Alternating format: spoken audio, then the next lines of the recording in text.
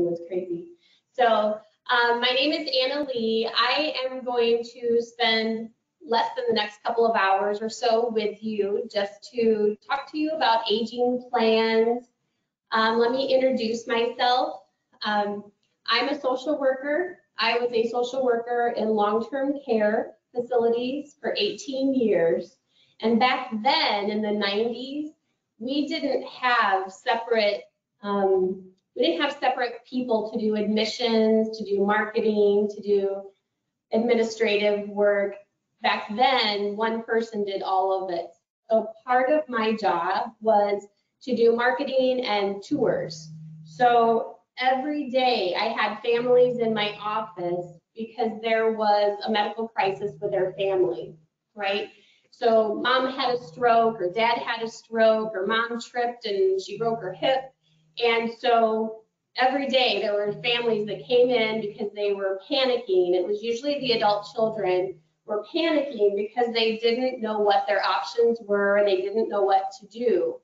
I would spend about an hour doing the tour. You know, here's what the rooms are, here's where the beauty shop is, here's where you're going to go for rehab, or your loved one is going to go for therapy.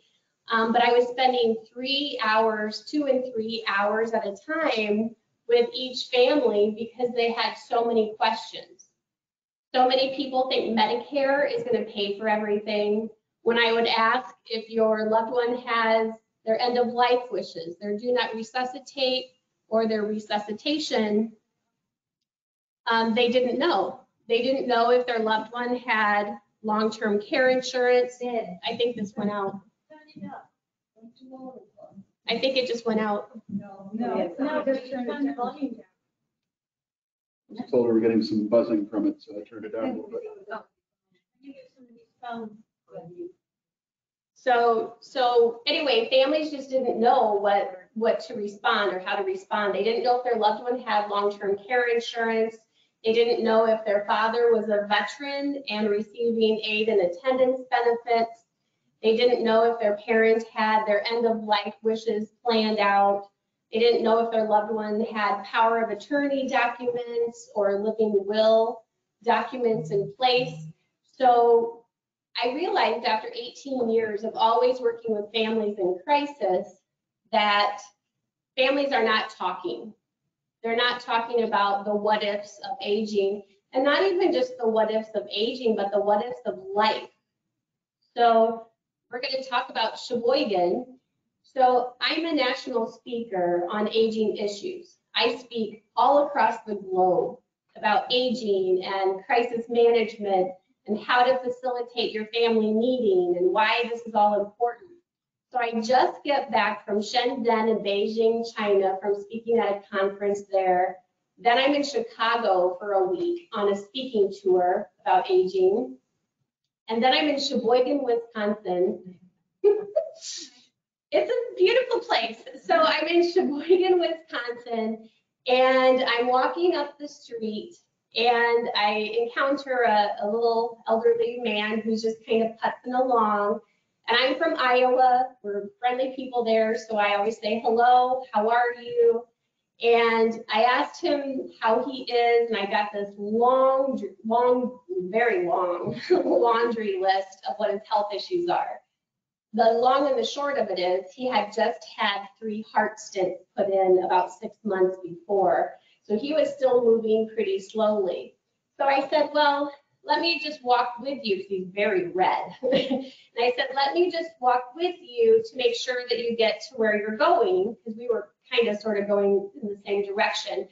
And so we get to the intersection as pedestrians, and we're waiting for the light to change where the little green legs say that you can go. And so we go, and he's still telling me about his health issues. So all of a sudden he yells, watch out. And the next thing I know, I'm getting up off the street. And I'm like, what the heck? What the heck just happened here? So I'm getting up off the street. I'm looking around. There's broken glass. There's broken reflectors all across the street. And I'm just like, what the heck just happened here? So then I look up further, and there's a school bus parked crooked across the street. she was distracted by the 29 kids on the school bus. And instead of looking through the windshield as she was going through the intersection, she was looking up in that little mirror thing on it to look inside the bus. And so she did not apply the brakes until she saw my face break the headlight of the school bus. So this is literally 4 days after my 40th birthday. Okay, this was May 2nd of 2012. CareRight, my business, was 1 year old almost to the day. And you have to think about, if any of you are business owners or have been business owners, it is a lot of work to grow and scale a business. And my business, when I first opened CareRight, it just really kind of exploded because no one's talking about aging plans and no one's doing what I do. And so to have to start my business over, because it took me about 8 months to recover. I had broken ribs, I had obviously traumatic facial injuries and had to have reconstruction surgeries. So this side of my face, I should age pretty well because it's all titanium holding it all together. But it took me a long time to recover, even at my age, right? And back then I was running 30 miles a week. I was in good shape, but it took me, back then I was in good shape, but it took me almost a year to recover.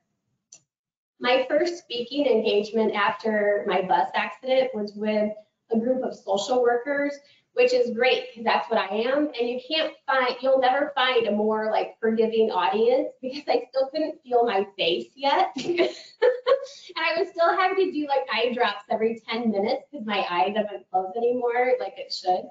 So I was like, you guys, you're the most forgiving audience. So my point in sharing that is that when we talk about planning, it's not just for elderly people, everybody. Do you think I woke up 4 days after my 40th birthday thinking, I think I'm going to get hit by a school bus today and have my life in every single way be totally uprooted and devastated? No, I did not wake up. But there's a really cool chocolate store on the corner of whatever street that is in Sheboygan. And fortunately, the day before I got hit by the bus, that's why you have to live each day for every day, because you don't know what that's going to look like the following day. So the day before I got hit by the school bus, I actually stopped at this chocolate store, and I like chocolate, so I had like 6 of them. But now I'm glad I did, because that was actually my last meal for like 8 months. So thank God I stopped at that chocolate store.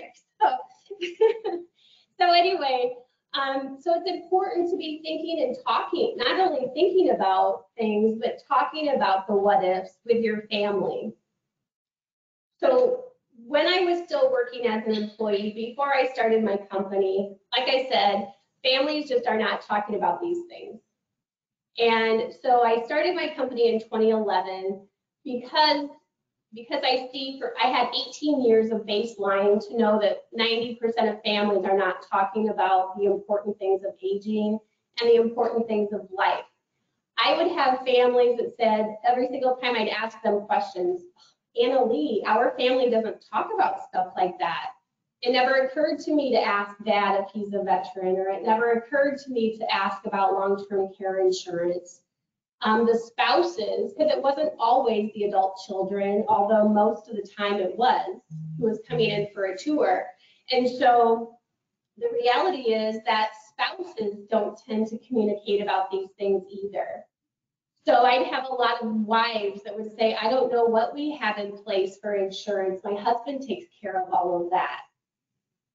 So if you're in that situation, you may want to be thinking about that so that you're not left vulnerable if something happens to your spouse, if he's the one that's always taking care of the business part of the marriage. So my why. It's pretty important to talk about aging and to talk about what your goals are if you want to have quality of life and quality of options, quality care options, and quality relationships with your adult children. So crisis families every single day, they would say, we never talked about this kind of stuff, Anna Lee. It never occurred to us to talk about it. But then I'd have a few families, a few adult children that would come and say, you know, Anna Lee, I tried to have these conversations with mom and dad, but they gave us so much pushback. They didn't want to talk about it, that they quit trying. And guess what? So they quit trying because they wanted to save their relationship with their kid or with their parents, right? But now mom is in crisis, and now what are the kids supposed to do? They're supposed to make big decisions on their parents' behalf, and they have no idea what to even decide about. They don't know what's in place. And because they haven't talked about maybe end of life or if I have a stroke, this is what I want us to do as a family. So kids and spouses had no idea. The crisis caught families completely off guard. And so I thought, there has to be a better way. So that's why I started Care Right, is to help families plan ahead and have these conversations sooner rather than later. The reality is, what do you think the bulk of my families come to me as? Proactive families or crisis families? Crisis for sure. Like 92% of my families come to me in crisis. 85% of those 92%, by the time families come to me, they're burned out. The kids aren't getting along anymore. And so 85% of those families, I have to do family mediation because they're so burned out. Adult kids have their own ideas of how their inheritance should be spent. And they have their own, I always get some chuckles about that, but it's true. And adult children also have their own ideas of how well things are really going with their parents. And most of the time, especially with frail elderly parents, things are not going as well at home as the adult kids would like to think that they are. So the kicker of that is that 33% of those families that are now in crisis, I actually met with them at least twice in the last year before they were really in crisis, but it takes apparently a certain amount of significant pain and discomfort for people to finally put a plan in place. My hope, the reason I do these speaking engagements is to say, don't wait until you're in crisis. What kind of options do you think you have when you choose to wait until you're in a crisis situation of any kind? Do you think you have better options when you're in crisis? Or do you think you have better options and it's easier if you plan ahead? Plan ahead. And that's true in any case, right?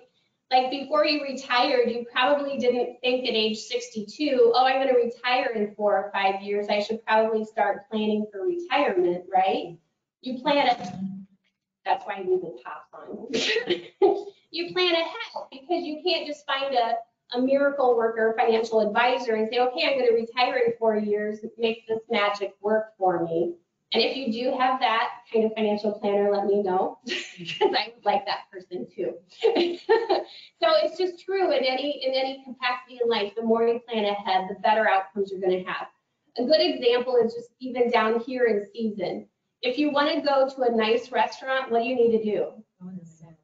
Go in the summer, but you have to plan ahead and get a reservation, right? I mean, that's just, you're going to have a better option. If you want a quality restaurant, you have to plan and you have to have a reservation. There's always Subway, there's always McDonald's, but that's not what you want, right? But that's what you get when you choose to wait until you're in a crisis situation. All right. So the aging process, it can be bumpy. See, it's hard sometimes for my young, active, vibrant attendees like you, because you're all playing golf and tennis and stuff like that, right? Or at least you're out and about and you're active. It's hard to wrap your mind around the time where you're not able to get around like you are. The aging process can be bumpy. A lot of things can happen. Strokes can happen. A fall can happen and you don't plan on it, but a fall could happen. You could hit your head on the edge of something and then your whole plan of whatever it is your retirement plan was completely shifts or changes completely, right? And what happens to one person in a family affects everybody.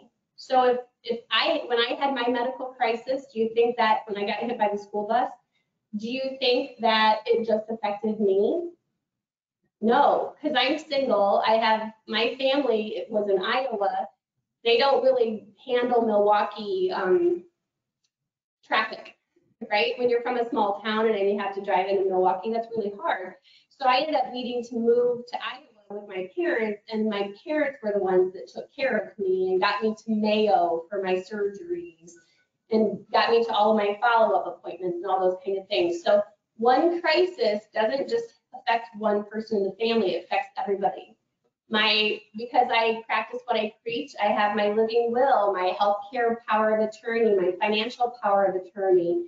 So, and because I have my grab and go binder, which we'll talk about, I have everything that my family needs to know about me personally and both of my businesses in the grab and go binder, so that in the event something happens to me, they don't have to scramble trying to find accounts and passwords and who my financial planner is and who my attorney is and what the code is to unlock my phone, right?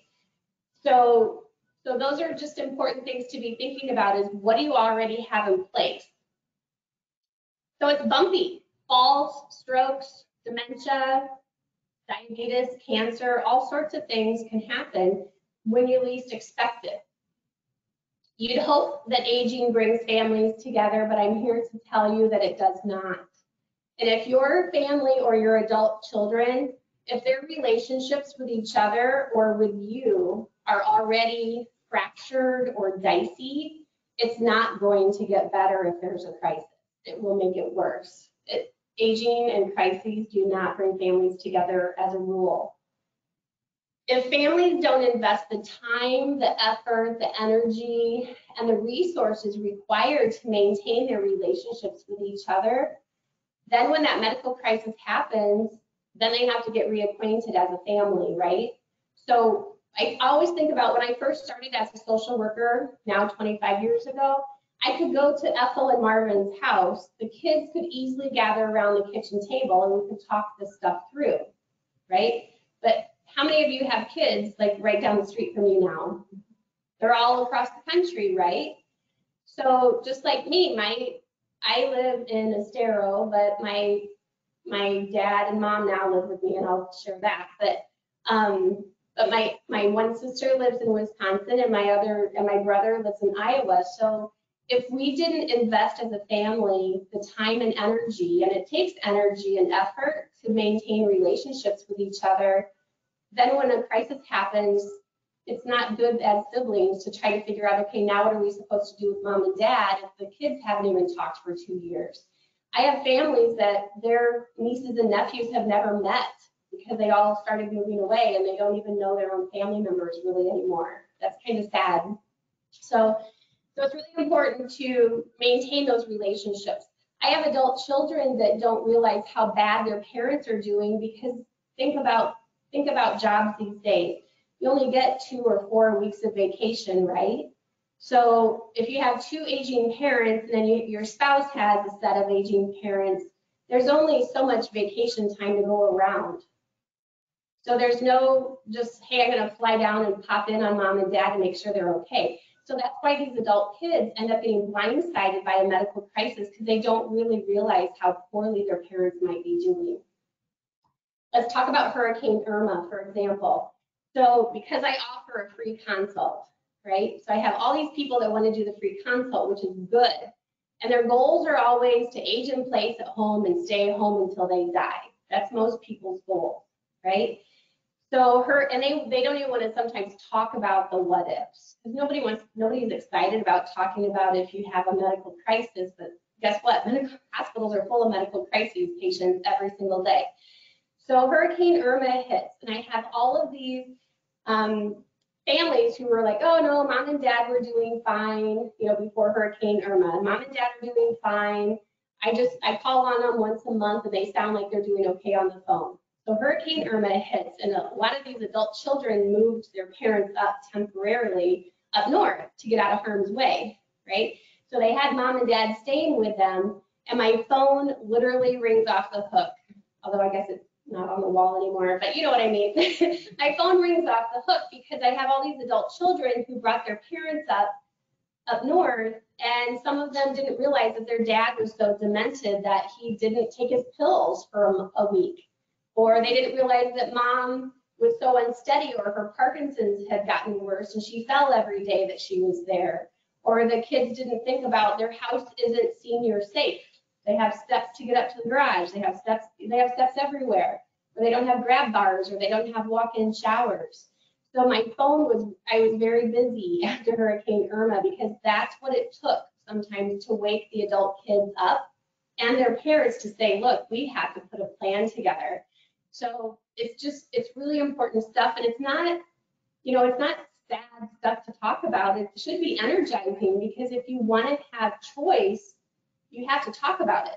Otherwise, guess who is going to make decisions for you? If you don't have anything in place and you haven't talked to your kids about it, guess who's going to make your choices for you? So think about how that's going to look. Everyone in the family has their own unique relationship with each other, and relationships change through the course of time. Like, look at your own family. How have your relationships with each of your children changed through the course of time? Because they probably have. And think about your children, all of your children. How have their relationships with each other as siblings changed through the course of time? Maybe they were close. Maybe your two daughters were close together, but now through the course of time and they moved away from each other and they don't talk as much. So relationships are going to be very much impacted through the aging process, and certainly through a medical crisis. I don't usually see people at their best, because again, they're coming to me in crisis, right? So when you're in crisis mode, you're scared, you're overwhelmed, you're not sure what your options are, you're not sure how you're going to pay for things, because Medicare doesn't pay for what most people think it does.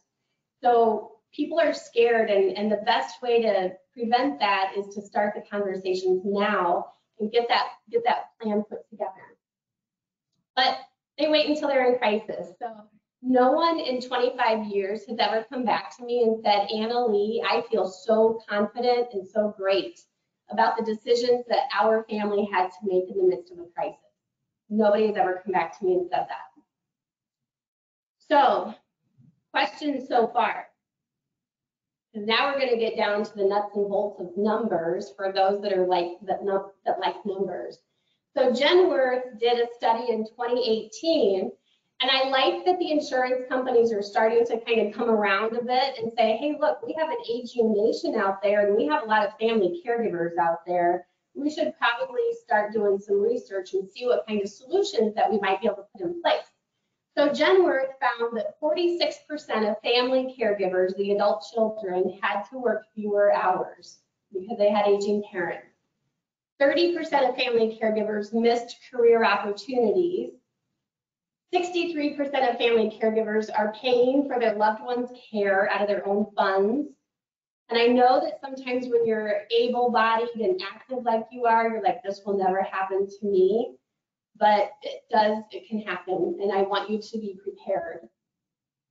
42% of family caregivers reduce their contributions to their own savings in retirement because they have to adjust their own quality of life and their own standard of living when they have aging parents that they might have to keep flying back and forth to check in on or come to the rescue every time there's an issue or a medical crisis. There's another insurance, I tell you, is waking up to this. So there's another insurance company that did another study. They found that 58% of adult children found themselves thrust into the role of family caregiving without ever having any kind of family discussion about it. Aging 2.0, that's a healthcare membership I'm part of. They did a study, and they found that 48% of seniors, when they get discharged from the hospital, they don't follow through with the hospital discharge instruction. And why do you think that is? There's no one to coordinate their care and follow up to make sure that they got to their appointments. And when you're in the hospital, if you've ever been in the hospital, Believe me, when I was at Mayo, do you think I was like so hung out on drugs because I had so much pain? Do you think that I would have been able to call appointments and schedule transportation? Because obviously I couldn't drive for about a year. Because as soon as I'd have one face surgery, it'd have to heal, and then I'd have to have another face. So I couldn't drive. So my parents had to coordinate everything. And so when you're in the hospital, you just get out, do you think hospitals keep you until you're recovered? No, their job when you get in there is to get you out. So when you get discharged from the hospital, you're still not feeling very well. And maybe at this point, your kids might have had to go back up north because they have to get back to work or their families and so forth. So 48% of seniors they're just not able to follow through on their follow-up discharge paperwork. So we're going to talk about what happened. So I'm very, very close to my family. Like, we are just a really tight-knit family. That's how we were raised. And that's how my parents were raised. So that's how they raised us. So we're a very tight-knit family. Like I said, I'm from Iowa, but I had moved to Milwaukee and started my own company. And then 8 years ago, well, now, where does time go? 10 years ago, I opened up my office in Bonita. And I would fly back and forth for a week at a time during each month of season. And then I fell in love with Bonita, and I fell in love with the area down here, because why wouldn't you when you come from the Midwest and it's cold up there? So I decided that my new strategy was going to figure out how can I move to like Bonita, Estero, Naples area. So I worked on my strategic plan, and I moved within 3 years. And I've been in Bonita now for 4 years, as a resident for 4 years. But when I moved, I always budgeted that I would still fly up north every 4 to 5 weeks to spend time with my siblings and spend time with my family.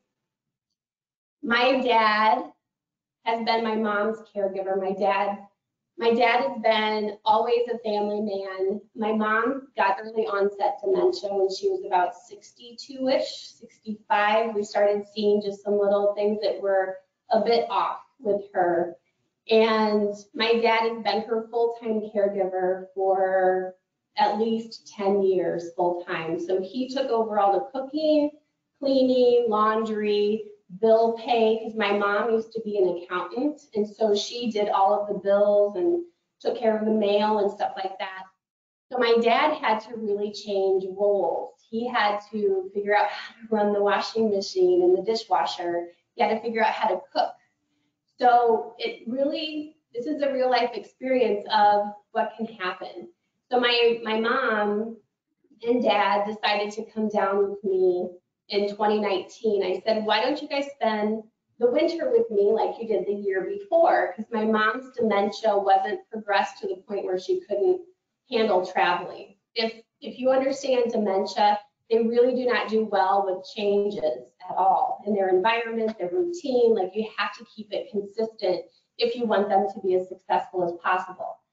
Well, they came down, and 2 weeks after they got down here in 2019, my mom fell and she broke her shoulder. And if you understand how dementia works, when you have a trauma to your body and you have dementia, it can definitely progress the dementia to that next level or that next phase, and it definitely did that for my mom.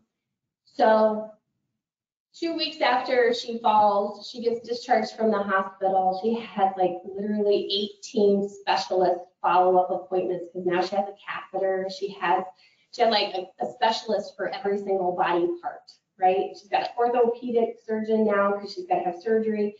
So I'm literally admitting my mom to the skilled rehab unit, and I look over, and this is right before Christmas. It's December 18th of not last year, but the year before. So I look over because I'm like, Dad, here's a list of stuff to get at Target so we can decorate Mom's room for Christmas. And he's not responding, and it's, hospitals, they don't just discharge you at breakfast time so you have a whole day to prepare. So they had discharged her at like 8 o'clock at night. That's what hospitals do, or they'll discharge you at midnight or 2 o'clock in the morning, whenever it is that they need to open up that bed for another patient. That's how it works in healthcare. So that's why I do patient advocacy too. So anyway, so they discharged her at like 8 o'clock at night. So I'm handing Dad this list, And we are both exhausted because hospitals are not trained properly for dementia patients. And if we weren't there literally every waking moment of my mom's time there, she would not have gotten the care she needed.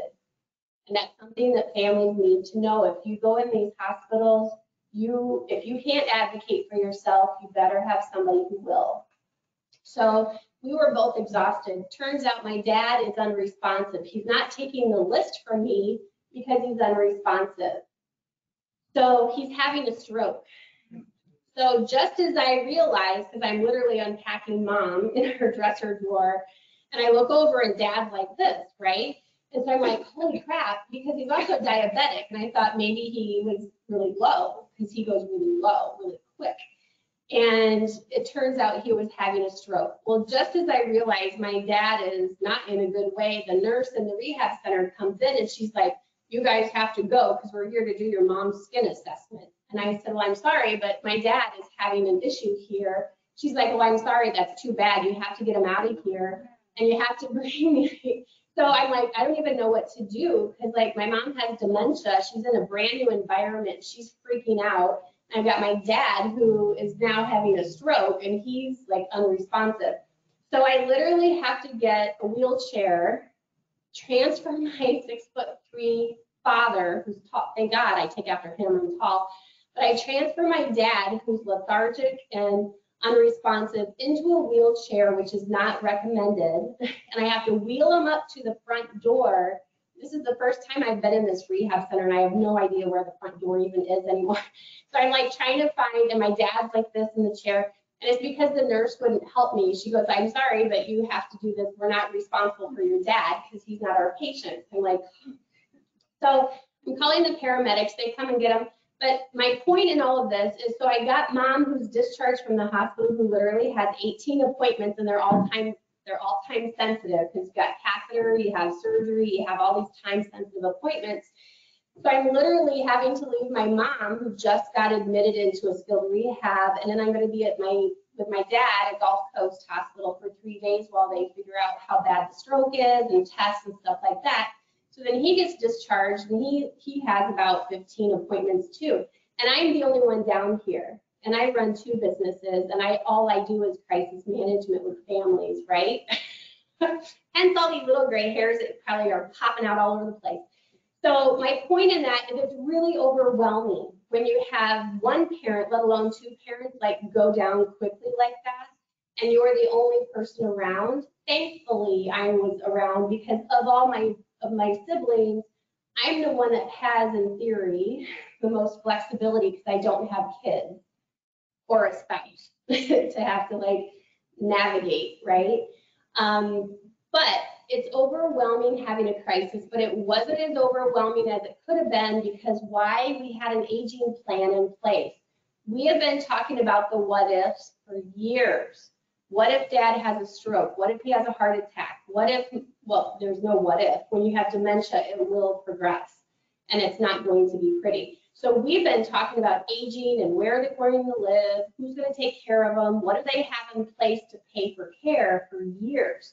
Because I know what I know, because I do what I do for a living. So we already had an aging plan and we had to initiate it. When you're in a crisis, the hospital needs about 15 things from you or your kids. And if you can't provide it, somebody has to. Like insurance cards, like social security number, like what do you have for insurance? They have to have all that stuff. I have my grab and go binder, which I wish I would have brought with me, but I have my grab and go binder. So I was literally like I was in the court of law. They're like insurance cards, boom, here's a copy front and back because they need copies front and back. So they're like, we need the living will. And I'm like, here you go. We need the health care for both of them, right? Here's the health care power of attorney for mom and dad. How many of you can say that if you had a situation like this, that your kids would be able to just easily provide what the hospital needs? Yay, yay, and yay, and yay-ish. And I'll tell you that ish, because when I was talking about your coming here, I said that when my husband and I were still in New York, we paid a lot of money for an elder care attorney to do grab exactly what you're talking about, but it's in New York. Right. And I have since found out that a lot of what's in that binder is not legal in Florida. Correct. Can you repeat that so they can? Yes.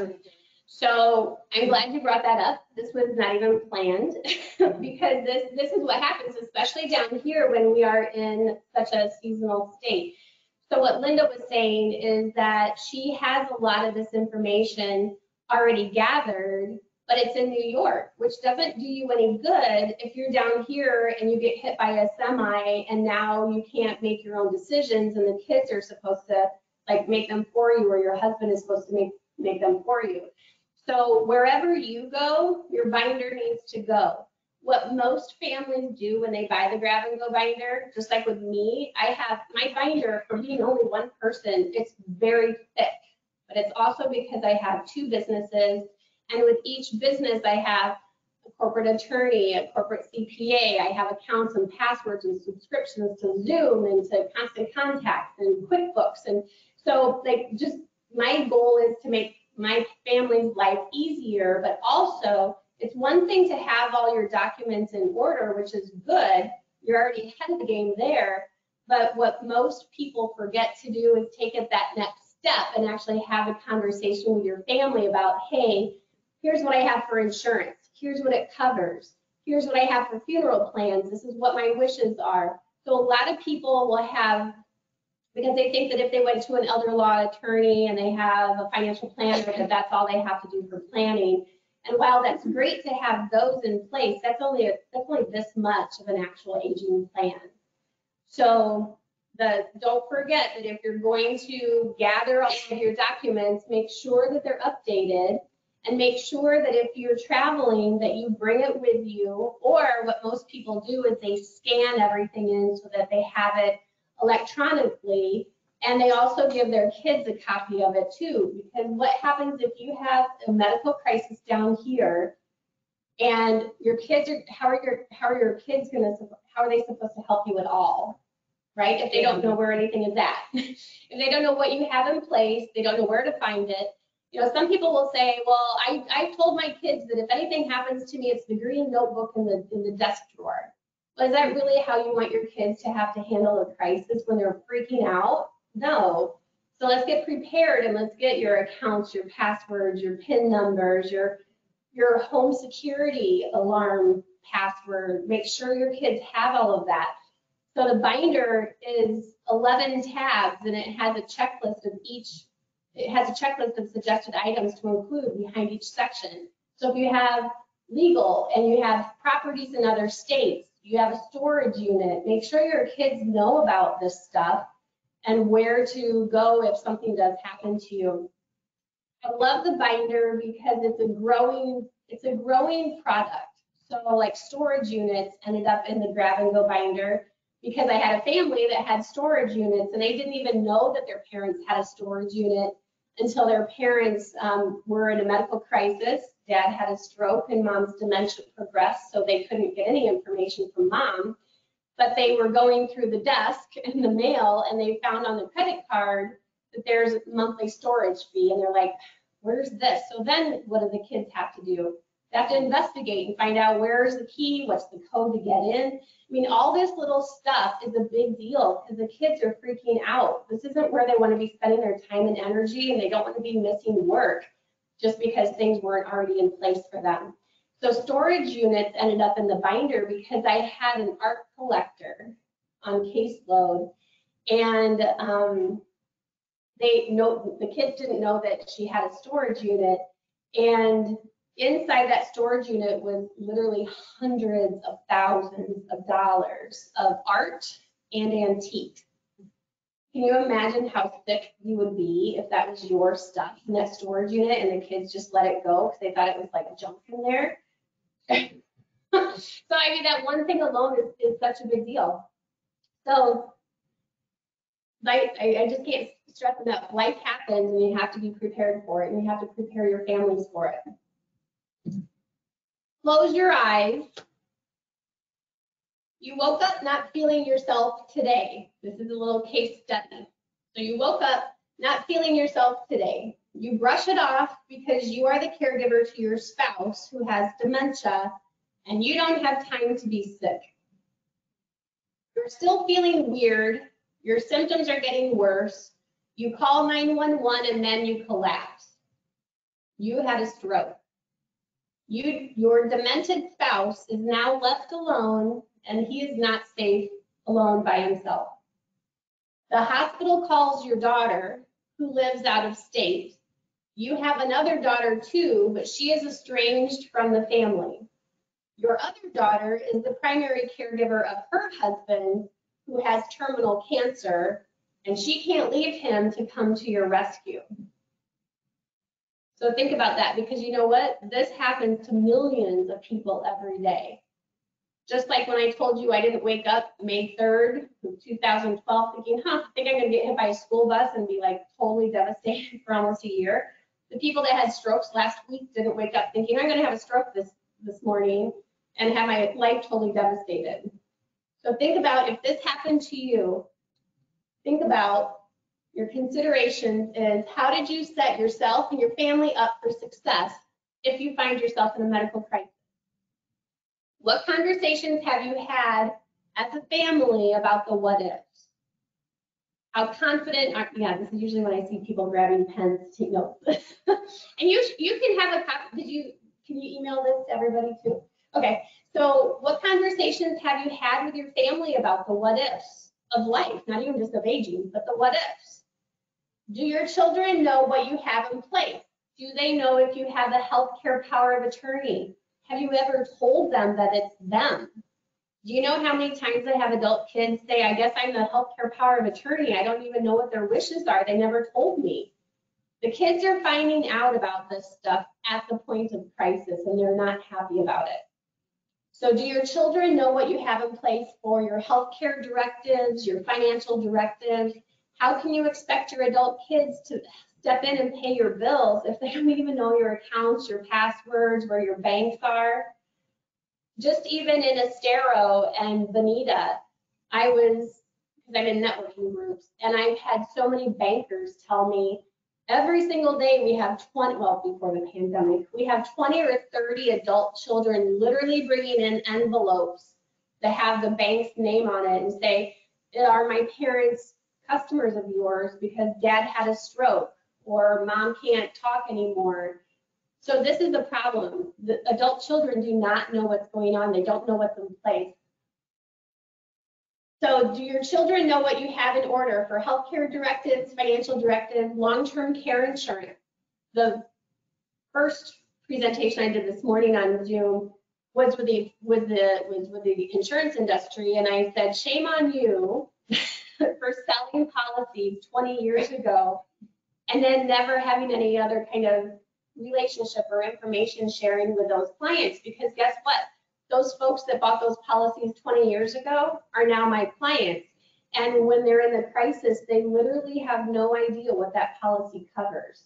Yesterday, I was on a conference call with an insurance company and my client's son, because he has no idea. He's got Ohio teachers insurance, and he has no idea what this is going to cover because his dad just had a stroke. He has no idea what it's going to cover. So how prepared have you been for yourself, but also your adult children? Do you have your funeral arrangements? Kids have no idea what your wishes are. I've had children that buried their parents because they never had any conversation about it. But then as they're cleaning out the house, they find the family Bible where they're like, if I die, or like people always say, if I die, we're all gonna die. But when I die, I want to be, I want to be cremated. Well, they buried her. She didn't want to be buried. But if you don't talk about it, the kids aren't gonna know. And I can tell you those kids were not happy because they feel guilty that they didn't follow through with what their loved one wanted. Accounts and passwords. Again, if you need to have your kids step in or your spouse step in, they need to have the tools that they need to be successful. If you do all of your online banking, they should have those accounts and passwords of whoever it is of your kids that you trust. Now, if you have a child that has a drug addict, if they're a drug addict or a gambler, you're probably not going to say, hey, Sally, here's my Wells Fargo account information. So, because they'll be like, hey, this is cool. So be careful about who you give your information to, but that's, again, the importance of that family meeting. How open and forthright have you been with the kids if you are the caregiver and the true needs and demands of your spouse's needs? So if your loved one, if you're the caregiver and your loved one has a stroke, or like in our case study, you're the caregiver, your spouse has dementia, how forthright, how open have you been with your kids so that they know really what you're dealing with at home? We'll talk about that more in a little bit. Have you discussed if you need care, who is going to provide your care? How will the care be paid? And where will you live if staying at home is no longer an option? This is the aging plan right here. What do you already have in place for legal decision-making, financial decision-making, insurance, your accounts, your passwords, everything that goes in the grab and go binder. But the real life stuff of if you should need care, who is going to provide it? Are you expecting your kids to provide the care? I don't know, maybe you are, but we already know from the other insurance study that 58% of adult kids find themselves thrust into the role of caregiving without ever having any conversation about it. Do you think that everybody is wired to be a caregiver? No, everybody is not wired to be a caregiver. It takes a special type of person to become a caregiver. And you have to have a special relationship to be a caregiver to an aging loved one. If the relationship isn't great with your kids and now they're caregiving for you, it's going to be very uncomfortable and awkward for all of you. How will the care be paid? So how did you plan for worst case scenario? Do you have long-term care insurance? Do you have a life insurance hybrid policy that you can use as a long-term care policy if you need to? Do you have a reverse mortgage on your house if you need to pay for care? So how did you set yourself up and your family for success for when that medical crisis will happen? And what's the plan on where you're going to live if you can't stay at home? When I ask my senior clients, the moms and the dads, what are your goals as you age? What 2 responses do you think I get every single time? Want to stay at home. Absolutely. I want to stay at home. What else? I don't want to be a burden. I don't want to be a burden to my children, but guess what? Who do you think is calling me to help? The child. It's the adult children, because guess what? Now you've become a burden on them because you don't have a plan in place.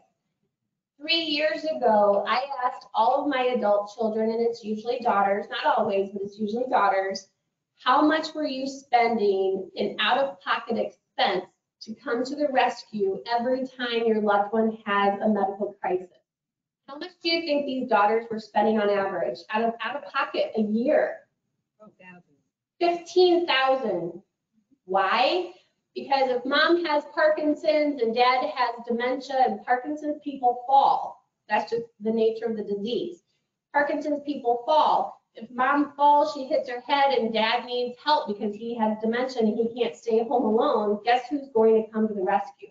And when you get those crisis calls, airfare is not $25, right? And not everybody has a family relationship where your kids don't want to stay with you. Maybe you don't get along, and they don't want to stay with you. So then they have to stay at a hotel. Or maybe you don't, you guys don't live at home yet, but some families, they already live in assisted living and there's not like a hotel room as part of the room and board fee, right? So they have to pay for a hotel.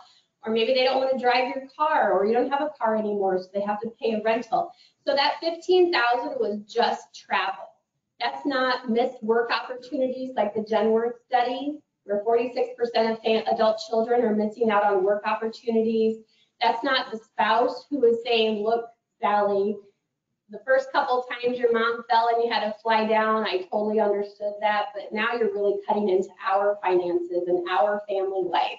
So these daughters are not, they're pulled in too many different directions, and a lot of it is because there's not a plan in place on what's going to be the crisis plan, instead of always having to fly down or fly across the country to go come to the rescue when there's a crisis.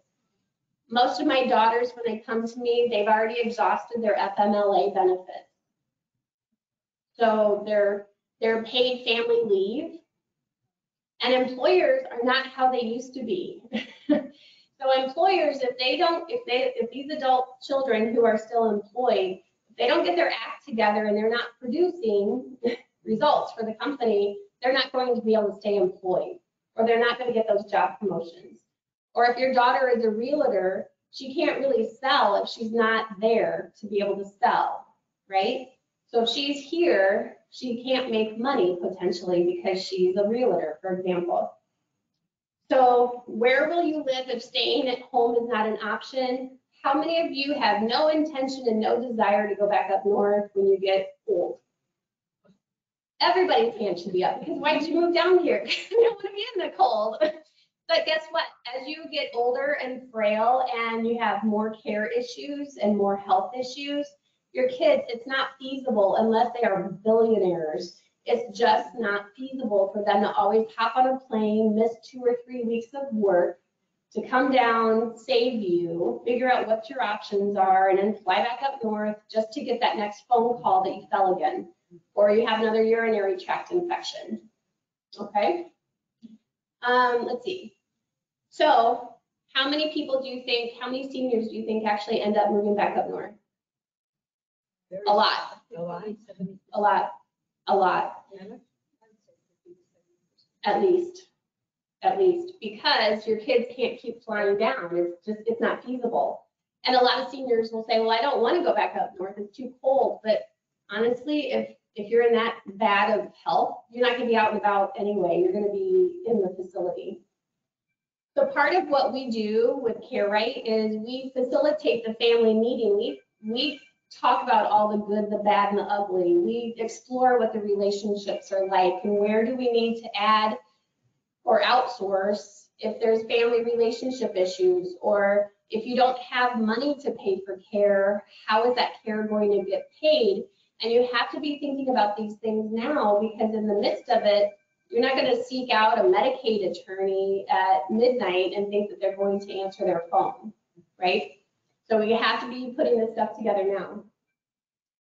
Part of what we do is, like I said, not only facilitate the family meeting, that's the big part, because that's how we develop the aging plan, is find out what are your goals as you age, how are you going to pay for the care when the time comes that you need it, because unfortunately, most seniors can't make it through their aging years without needing care, right?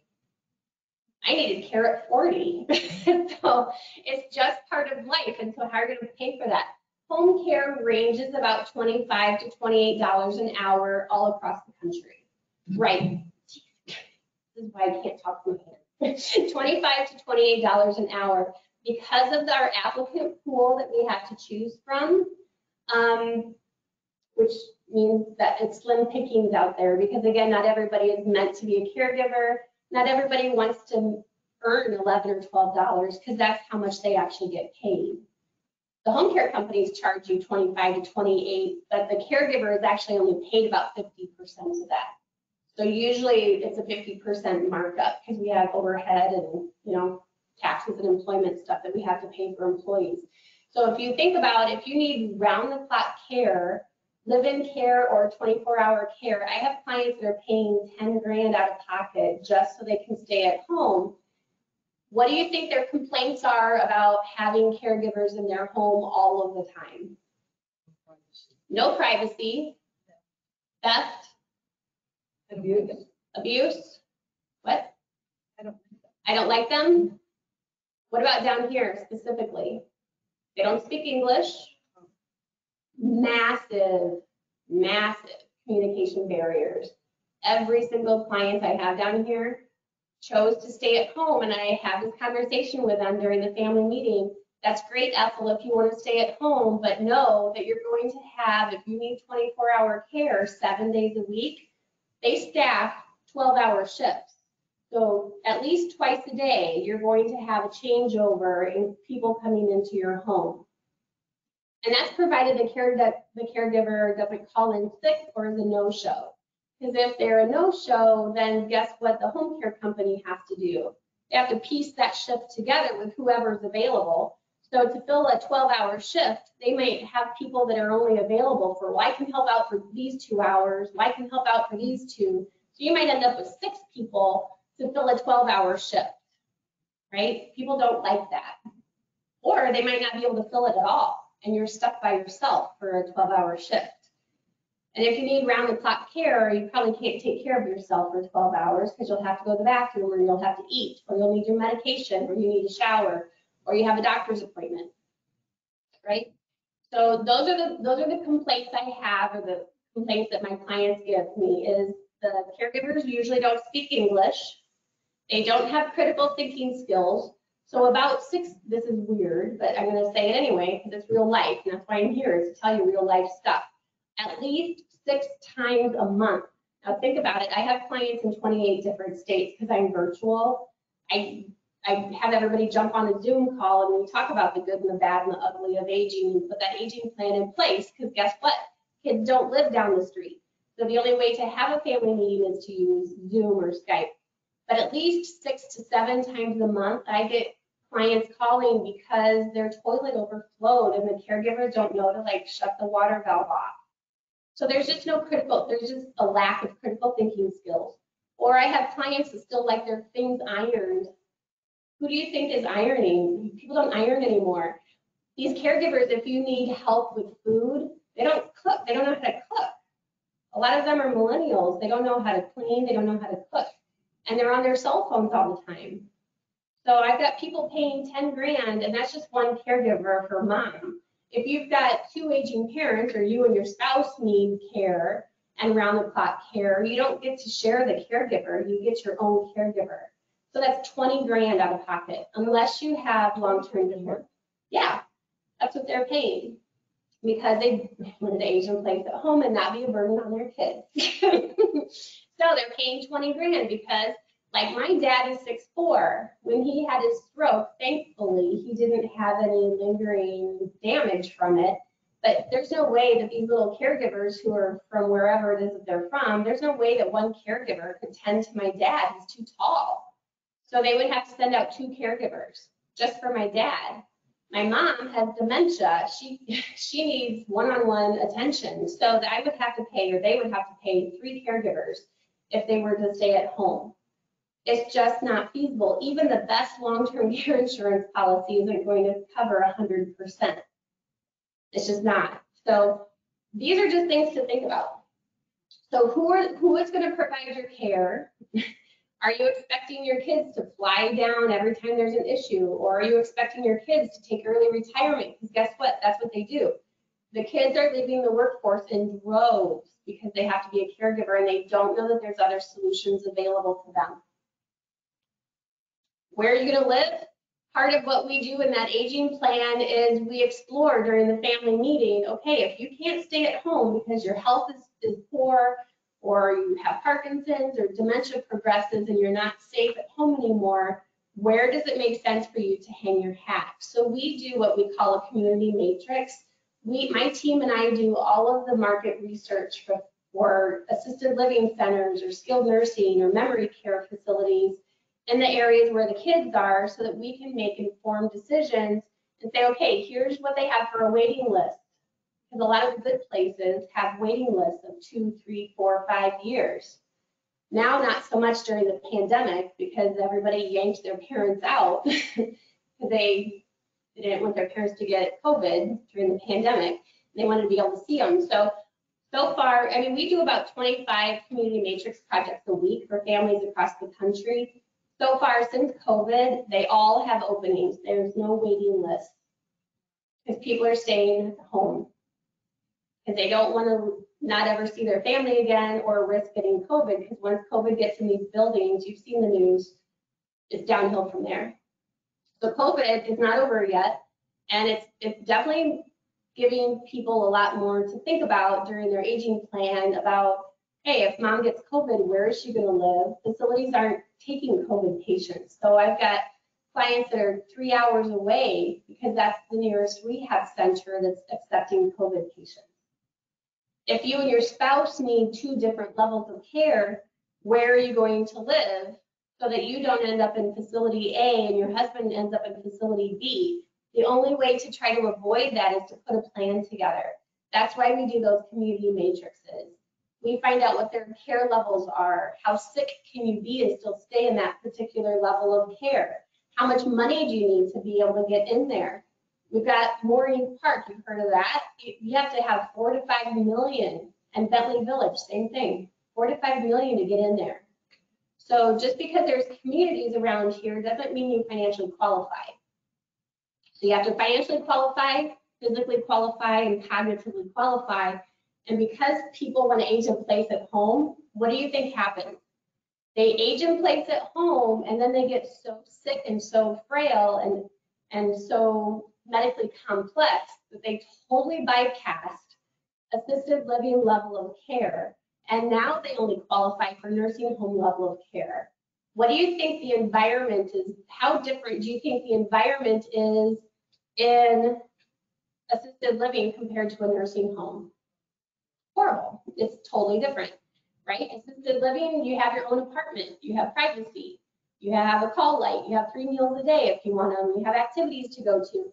In a skilled nursing center, a nursing home, that's going to run you about 10 to 12 grand a month. And you're potentially going to have a roommate. So you're going to have enough room for a twin bed, your bedside table, and a chair. But if you're in a wheelchair, then they have to pull the other chair out because there's not enough room for both.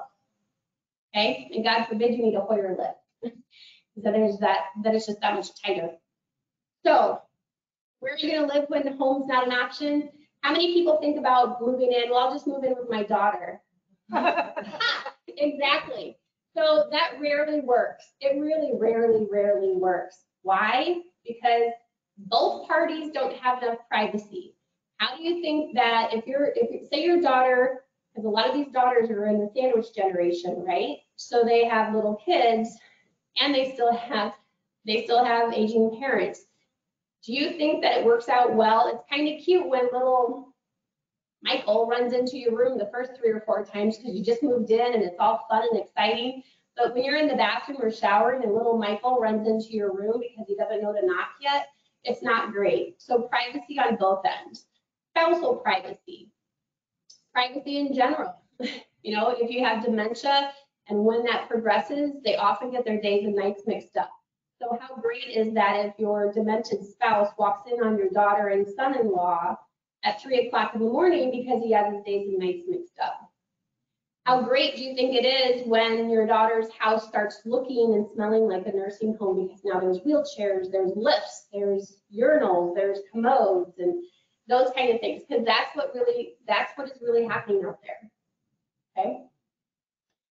So it rarely works unless you actually have conversation about it and say, look, you can stay here, but as long as this and this and this, where you're not affecting my marriage, you're not affecting my children's life, you're not affecting our finances, and you're not affecting my job opportunities, you can stay here. So if it happens, you just need to make sure you have an exit strategy, or you all have to have an exit strategy.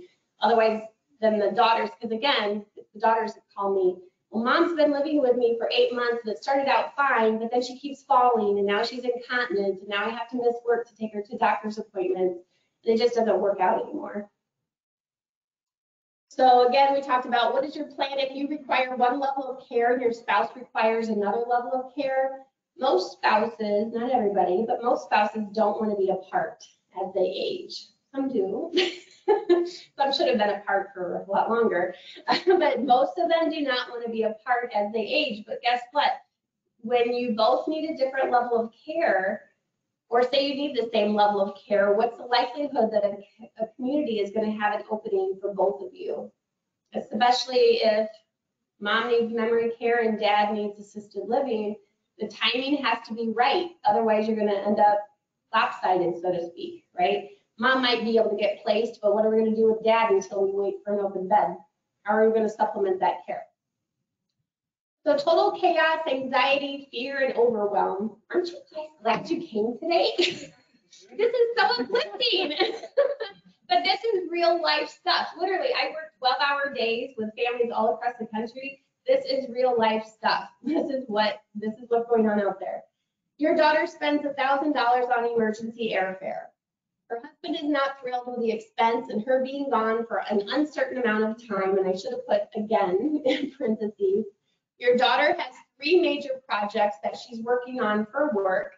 All are due by the end of the month. If she impresses her boss, She's up for a major promotion, which is her dream job. She arrives to the hospital. The doctor tells her the stroke damage was major and you'll need extensive rehab. And even if you do rehab well, you'll still need round-the-clock care and supervision. The stroke caused significant mental confusion. You are unable to tell her where your health care and financial directives are. She is going to have to step in and pay your bills, but she has no idea what accounts and passwords you have. This is an every single day scenario. So don't think it's rare, literally every single day. So turmoil continued. So she stays at your home and suddenly realizes how confused her dad is. He is up all night wandering around the house and he's going into her bedroom. She didn't realize he needed reminded or cued to take his medication until she was there for 4 days because she's been busy with you at the hospital, right? And then she saw the untouched pill container and realized, oh my gosh, dad's not able to take his meds on his own. She didn't realize he needed reminders to shower. She was there a whole week before it occurred to her that dad never showered. She sees your calendar and realizes her dad missed his neurology appointment this week, and it takes months to get into these specialty positions. Have you ever experienced that? You need to get in and they're booked for weeks or months at a time. Your health is touch and go for 3 weeks. She realizes she can't leave Florida until you are better situated. She hasn't had time to start her work projects and her career clock is ticking. You don't know this, but she is having marital problems.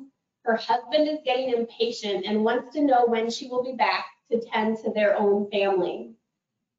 Is this setting the stage of a pretty typical scenario? Could you see maybe your own family in this, or people you know? Or you? Next, you finally get discharged from the hospital. Your mind is a little bit more clear. You are at least oriented to what is happening. You are scared and you're wondering if this is your new physical baseline. Are you ever going to be able to play tennis again or walk again or play golf? You are scared for your spouse. How is he doing? Who is taking care of him? Is he safe? That's one of the biggest concerns that the spouses who are caregivers, when I ask them, what's your plan if you have a medical crisis and you're the caregiver for your spouse with dementia or who had a stroke and they're dependent on you? That's what keeps these spousal caregivers up at night. They don't have a plan, so we need to fix that. The doctor says you will need continuous care. You thought Medicare will pay for every expense as you age, only to find out that once you graduated from a rehab center, you have to pay out of pocket the cost of ongoing care unless you have long-term care insurance or veteran benefits, VA benefits. Your options are to return home with live-in care, about 10 grand a month, or live in a skilled nursing center, a nursing home, for about 10 to 12 grand a month. Your husband can't live alone, so memory care is about 5 to 8 grand a month. Your daughter was already feeling stressed and overwhelmed within the first 2 days of being in Florida. And she's been here for 3 weeks now, trying to sort out what your options are. So you decide to try living at home with home care because your goal is to age in place at home.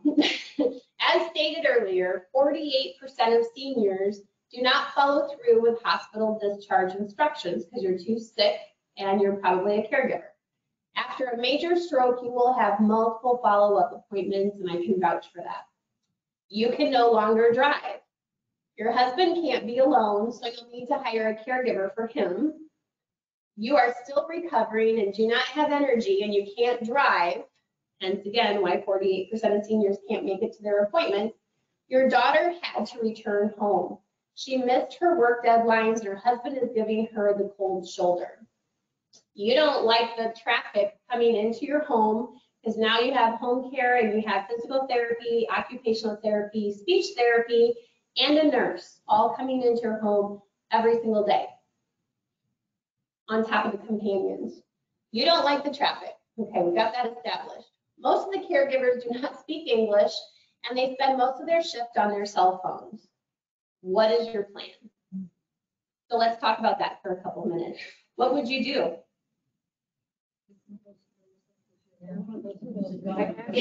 Get those pills. Save up your Ambien. So really, if this happened to you, if any of you are family caregivers or a spousal caregiver, really, what would you do if you're the one that had the medical crisis or your spouse had the medical crisis and you don't know what's in place, insurance-wise or finances, really, what would you do? And how do you think your family would fare? How do you think your adult children would fare if they had to step in and figure things out for you? It's a mess.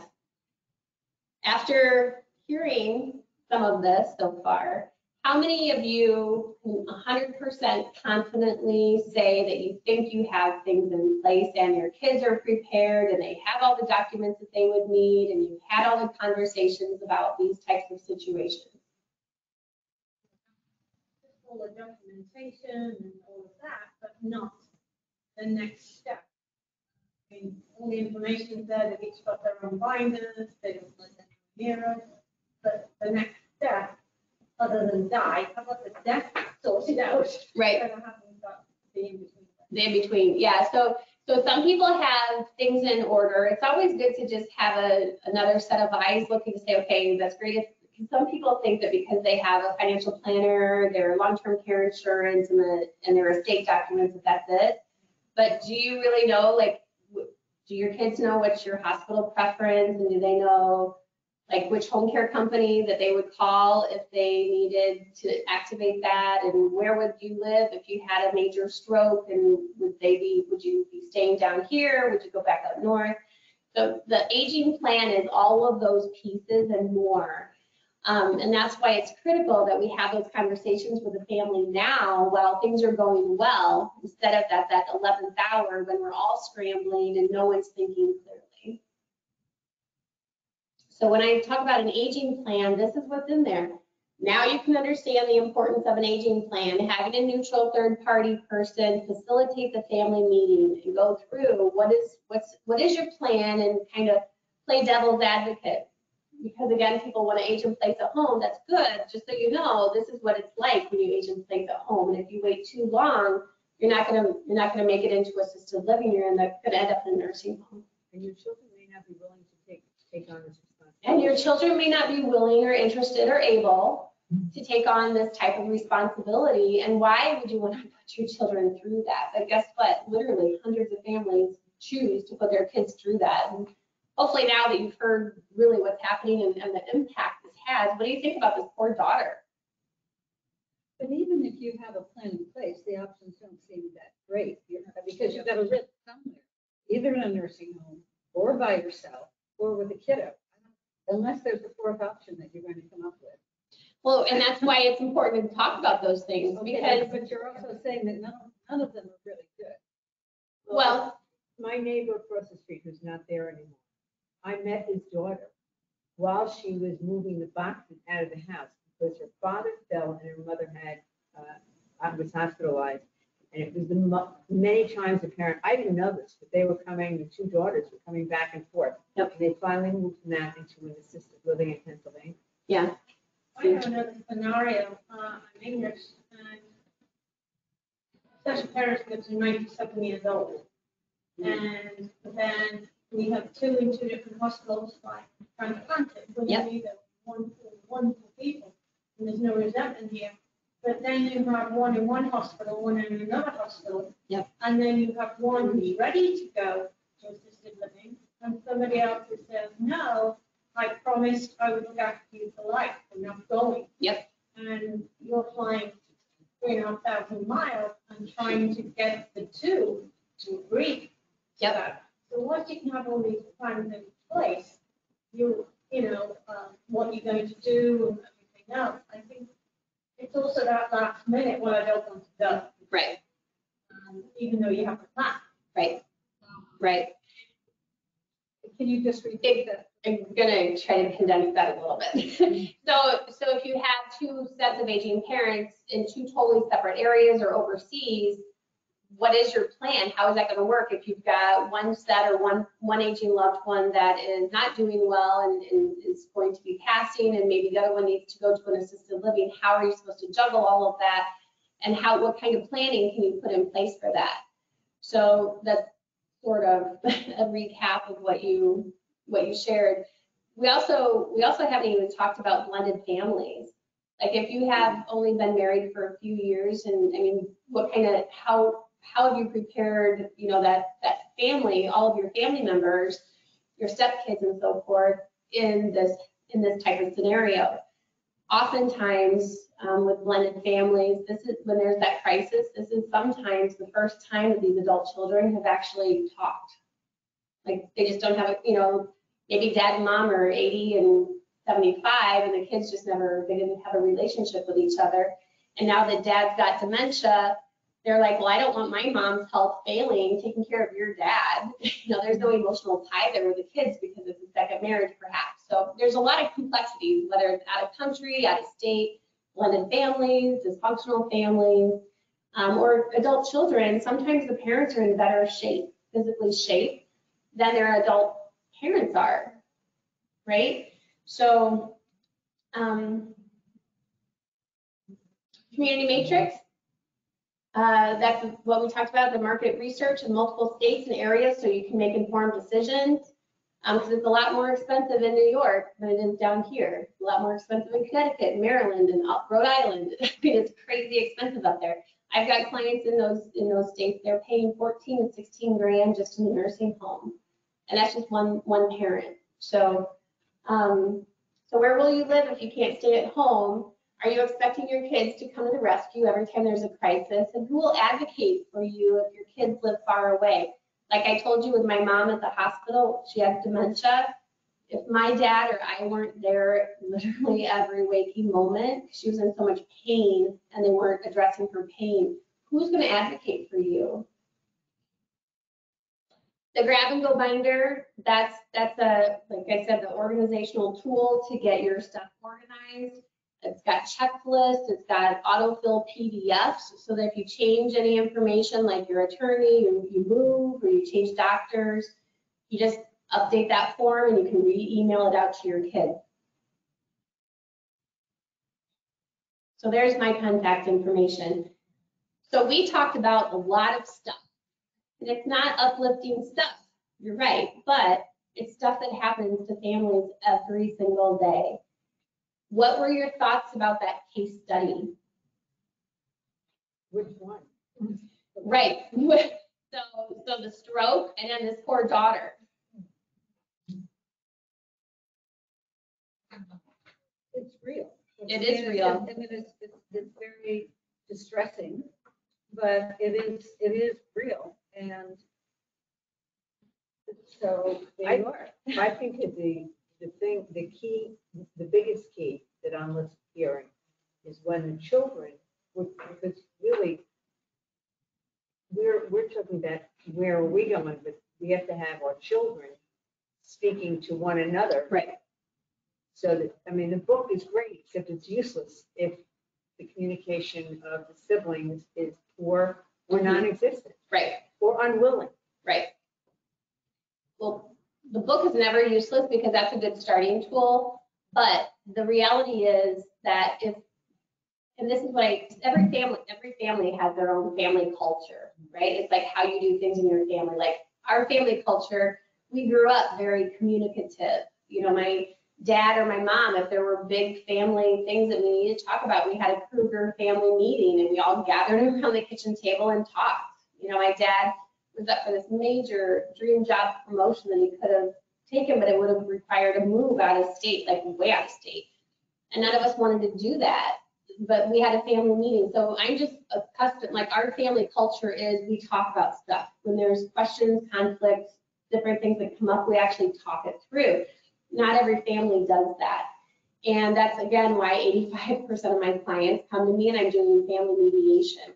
Families need to have a neutral third-party person facilitate a family meeting. Because even if you took the best of notes and you memorized the PowerPoint, do you really feel confident that you could sit your kids down on Zoom or at Easter or whatever and say, okay, kids, we're going to talk about some stuff here.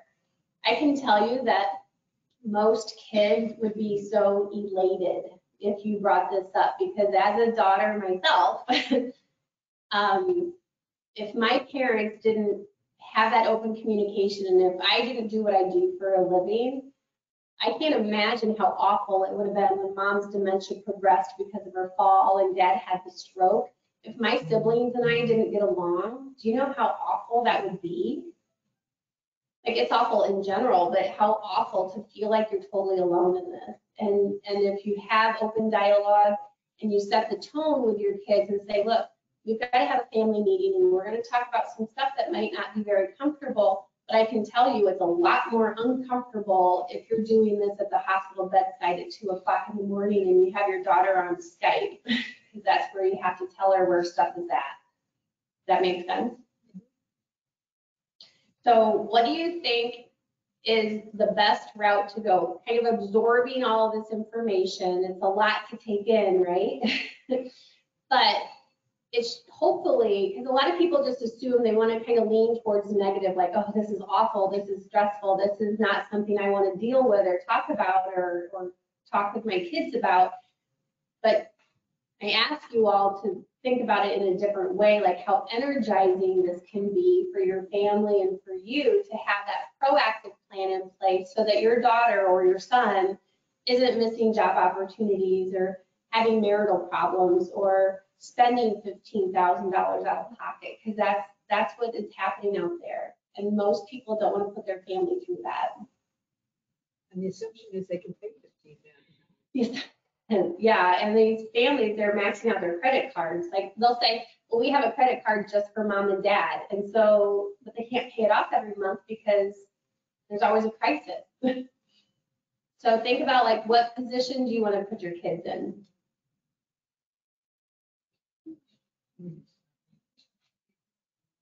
Any questions or any other thoughts?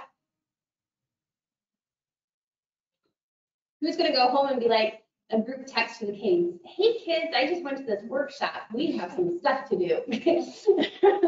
Well, I'll tell you a story. My brother-in-law is in the hospital in one place. Yep. Okay, his wife can't drive and she's home. But my other sister-in-law is in the hospital in Texas. Yep. Neither situation has children who have come forward. Right. To handle what's going to happen when those two people go home. Yep. And the one family, the two adult boys are in New York and they can't get here because of COVID. Yep. And like Chicago, airlines are shut down because of the snowstorm. Like right now, nobody's trying to travel. Yeah. So I'm curious about the variety of services that you provide. You do the mediation and so forth.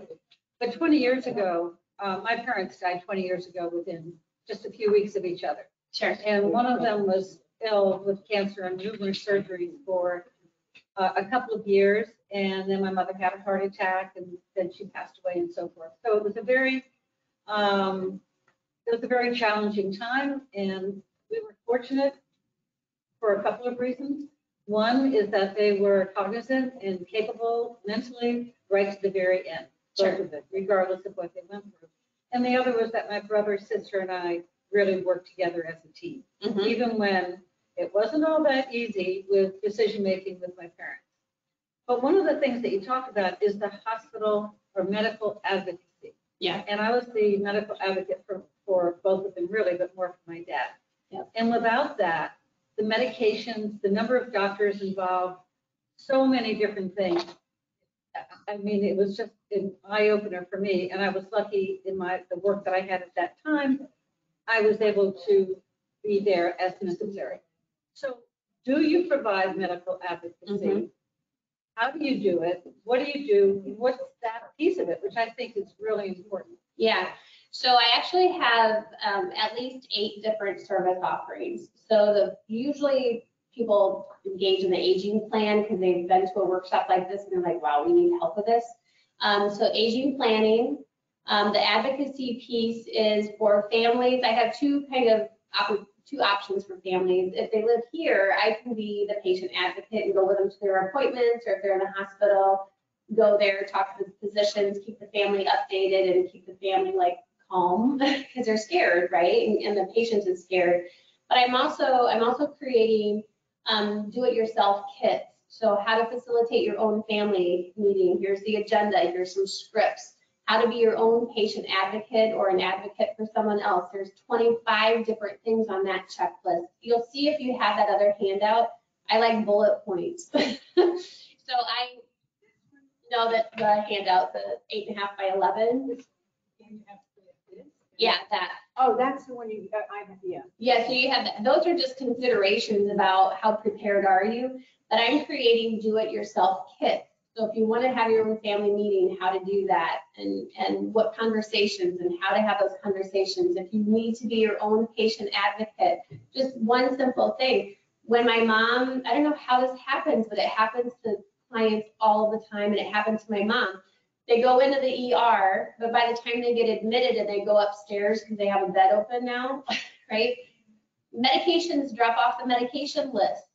So my mom's on Coumadin, and she's also, when you're on certain medications and you have like Lasix because she's got fluid, then you have to have potassium too, right? Well, anyway, you have to have potassium too. And so I don't know how this happens, but it dropped off, the potassium dropped off on her medication list by the time she got out of the hospital. And because when you leave the hospital and you have your qualifying Medicare stays and you go into rehab, then they have a whole other set of doctors and nurses that look at stuff. Well, no one knew that she was supposed to be on potassium. It never occurred to somebody like, oh, she's on Coumadin, but she's not taking the potassium. So I get a call, of course, at 2 o'clock in the morning because she fell. I meet her at the ER, and her potassium is like 0 because no one caught that. So like, I just continually add to this advocacy checklist. Like you have to become like a little pharmacist. Like, okay, why did this medication change? Why is this one added? Like there's like over 25 different pieces to being an advocate. Not only just the medication piece, that's a big piece, but just care. Like how soon are they answering the call light? I can do virtual advocacy as well. So I'll get my client on, because we have a scheduled call. So I'll get my client on the call, I'll be like, turn on your call light, and then we stay on the phone, and it'll take maybe 20 minutes. It might take an hour and a half, but I time it because then I can address that with the charge nurse or the administrator. And so I just work my way up to whomever it is I need to talk to that can be a decision maker and make care better. So patient advocacy is a key part. Aging planning, family mediation. Some people hire me just to facilitate the family meeting and not really do the aging plan, but just have a conversation because the kids, you know, not everybody works as a team. Some people bring me in just to do patient advocacy. So it just really depends on what their needs are. I do a 30-minute consult just to kind of get an overview and see what the needs are, and then we can go from there. But those are big pieces. How many people, you can't do all this Oh alone. God. How many people are in your company? Yeah, so I have 13 employees, but everybody starts with me because, well, honestly, because people come to me in crisis and families aren't getting along and I'm not seeing them at their best. And because it's pretty much 24/7, they all start with me, and then I can kind of farm them out depending on what their situation is. Pam mentioned something to me, because you were asking who's going to step in, your daughter can't come. I said neighbors. We're fortunate to live in a community where we all will take you to your cancer treatment, Sure. make your meals. That's a big key of where we are in the family.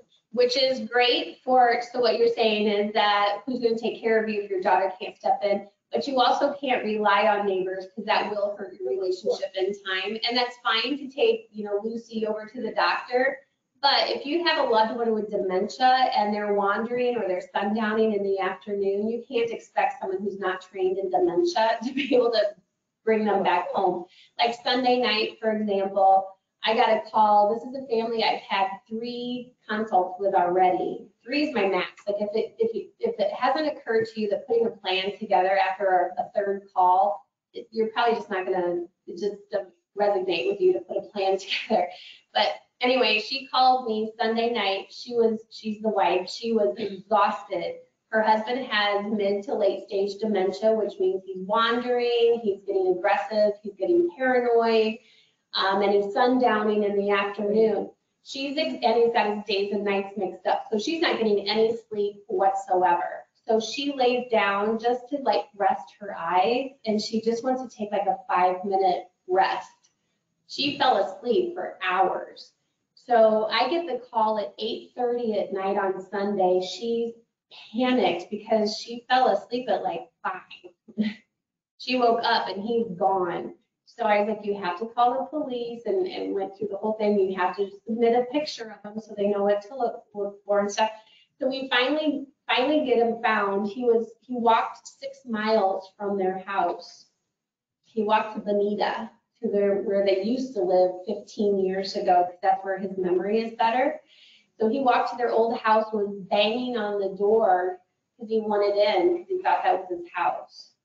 So now she's decided that you're right, it makes sense to put a plan together because she got scared enough and she was uncomfortable enough. But yeah, so dementia patients, or if your spouse has a stroke, you can't expect the neighbors to come in and toilet and stuff like that. But that's cool that you have such a great community as far as that type of stuff, bringing meals. Like a lot of communities are good that way. They'll bring each other meals and stuff, and transportation, but pretty much anything beyond that, and it gets too, it'll start affecting the relationship. It's too personal. It's too personal, yeah. No, I didn't even step in. And Sure. In that situation, one of our neighbors, you really need help. You can't do this by yourself. Yeah. Instead of waiting for that.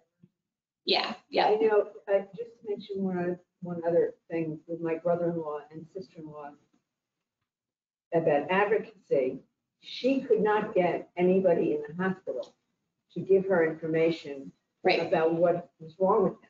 right. So that was a big issue. So one thing about that is that one thing you should be doing for yourselves is make sure that your physician, that you sign the HIPAA agreement, so that your doctors, if you end up in the hospital, God forbid, you end up in the hospital, that they will be able to talk to your spouse or to your children, whoever it is your power of attorney, because otherwise they can't. They Well, I'm legally. not talking about that they couldn't, because she's on the list. She couldn't get anybody to answer. So that's the other thing with COVID, these hospitals and these facilities, they have like almost zero communication because they're swamped, right? So that is the biggest complaint from families all across the country. It's not just down here, but well, obviously, because they're in Texas. That is the biggest complaint. And it's because these nurses are providing the care, so they can't be on the phone all day, or they can't take care of the patient. So, and the nurses who you need to talk to, because the doctor's not going to necessarily call you. It's a mess.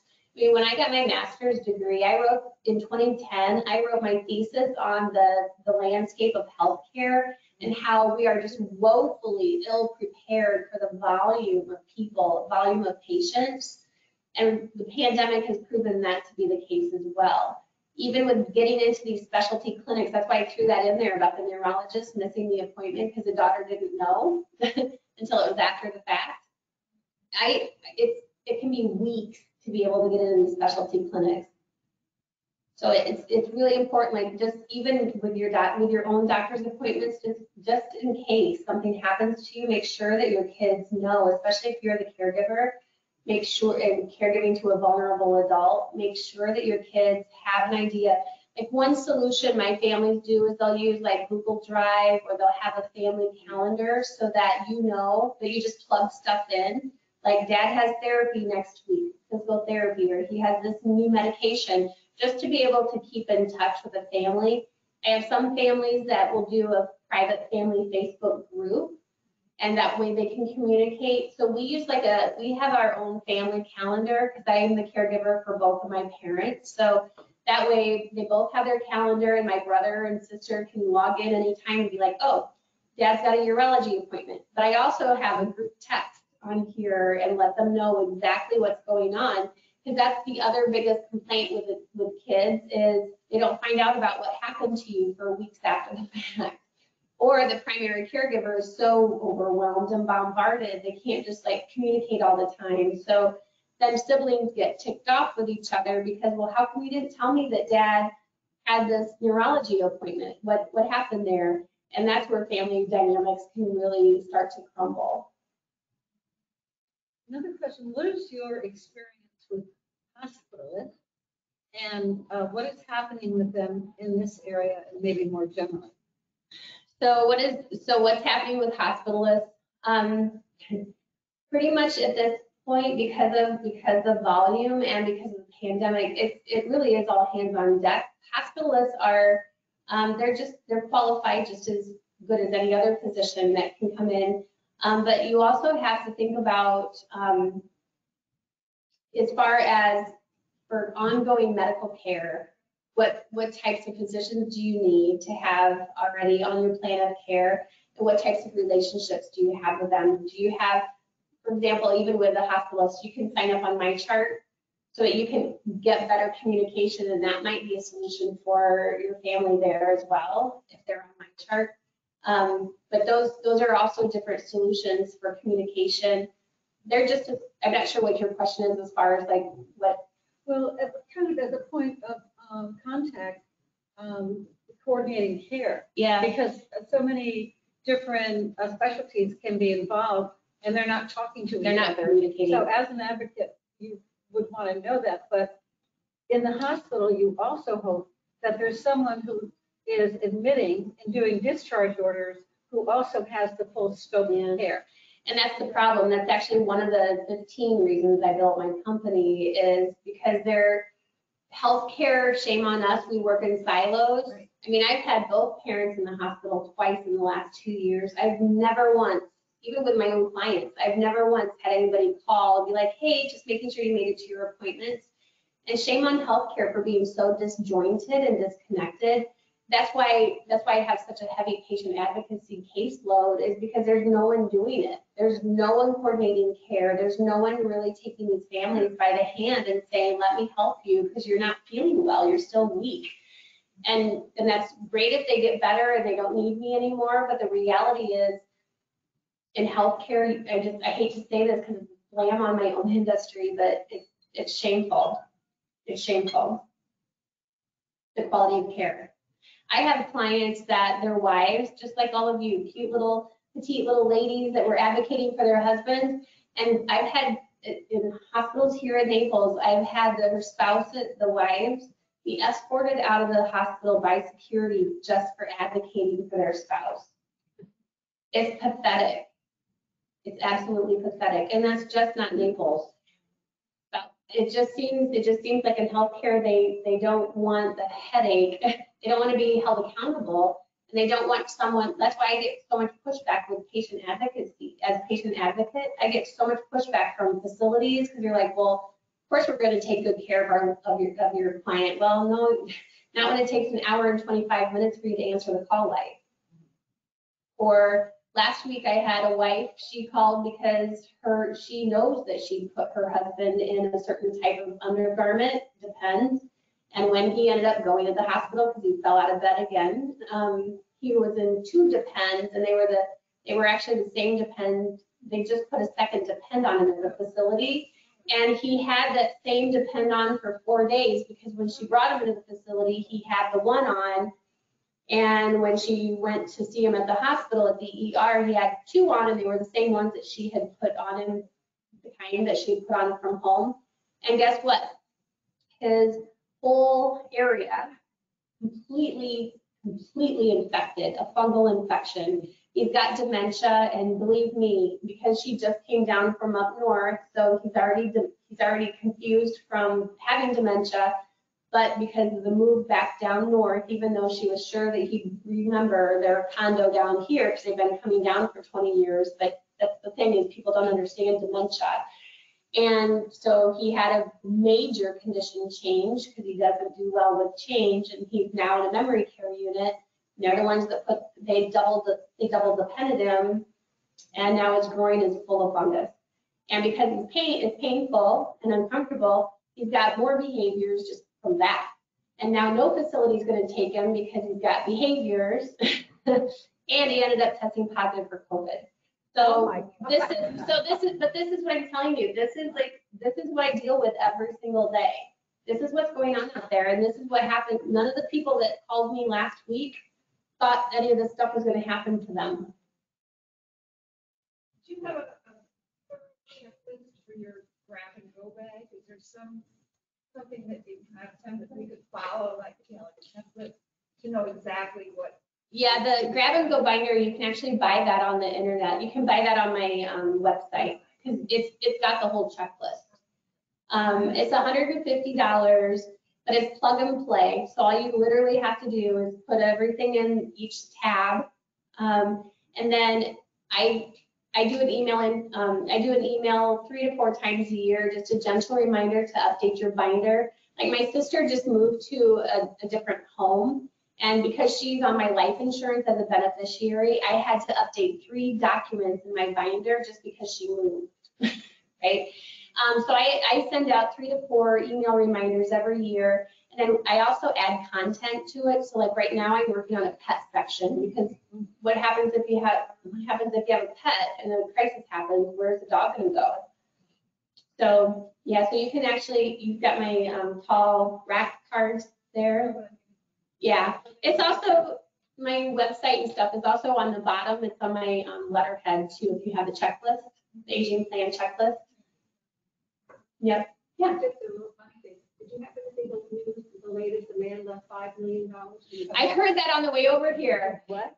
$5 million left in his dog. This man died and he left $5 million to his dog. And I'm like, Geez, I wonder what his children think of that. well, you know what? It just depends. That's why I say these family dynamics are tricky.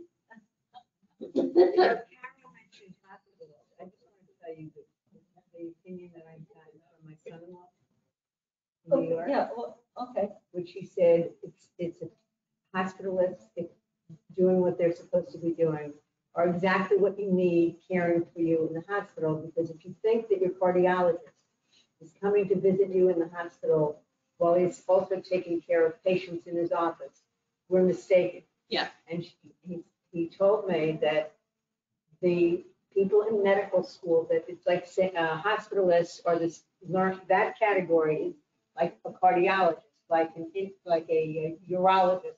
It's its own specialty.